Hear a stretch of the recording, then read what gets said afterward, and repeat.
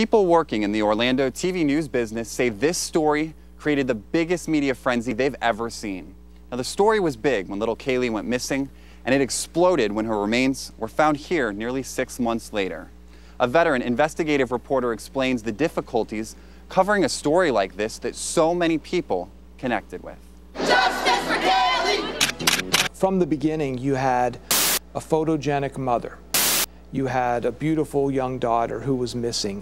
A mystery unfolding in real time. Tony Pipitone, a 30-year TV news veteran, was on the story the night it broke. It sounded so bizarre that you just knew there was more to the story than what was being said. He followed and progressed the story every day until a jury acquitted Orlando mom Casey Anthony of murdering her daughter Kaylee, but convicted her of lying to police. Tony shows us his massive archive, thousands of pages of documents, all relating to the case. Here's her statements to the Orange County Sheriff's Office.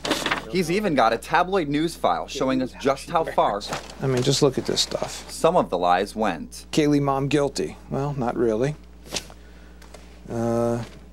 Chilling prison diary. Well, it wasn't that chilling. Had an accomplice and he's still on the loose. Really? Part of Tony's job in this 3-year media vacuum was debunking inaccuracies. Somewhere out there, the devil is dancing tonight. Some of it was appalling. I mean, to turn on these tabloid TV shows and to hear these people saying things that you know aren't true. Using Florida's public records law, Tony's team delved into Casey's background. He tracked her social media profiles and located exactly where she made calls and text messages the day Kaylee disappeared. Tony was also in the courtroom, sitting just feet away from Casey when the jury's verdict was read. We, the jury, find the defendant not guilty. The gallery, the lawyers, the Anthonys, and the media all quiet.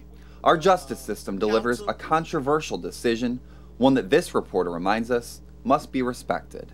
In this country, even with all that going on, you find 12 people who look at this evidence and say, no way.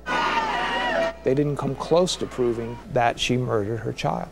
Coming up all new at 6 o'clock, the controversial and very permanent way one group plans on honoring Kaylee's memory right on this spot in Orlando.